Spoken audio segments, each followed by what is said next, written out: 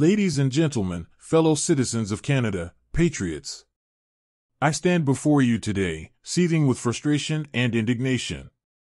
The very foundation of our democracy is being undermined more and more by the blatant partisanship displayed by the current Speaker of the House. This is not just an affront to the principles of fairness and impartiality, but a direct attack on the integrity of our parliamentary system.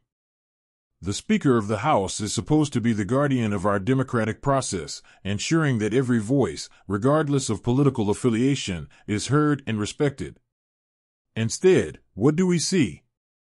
A House Speaker who has abandoned neutrality, who has chosen to wield their power in favor of their party, trampling on the rights and voices of the opposition and, by extension, the voices of millions of Canadians. This is not just a betrayal of the office, it is a betrayal of every single Canadian who believes in the sanctity of our democratic institutions. The House Speaker's role is to maintain order, facilitate debate, and ensure that the legislative process is fair and just. But how can we trust in this process when the very person entrusted with these duties is so shamelessly partisan?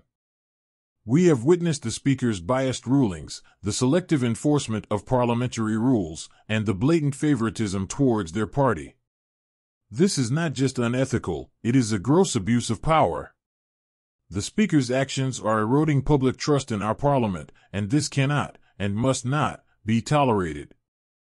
We, the people of Canada, demand accountability. We demand a Speaker who will uphold the principles of impartiality and fairness. We demand a Speaker who will put the interests of the nation above the interests of their party.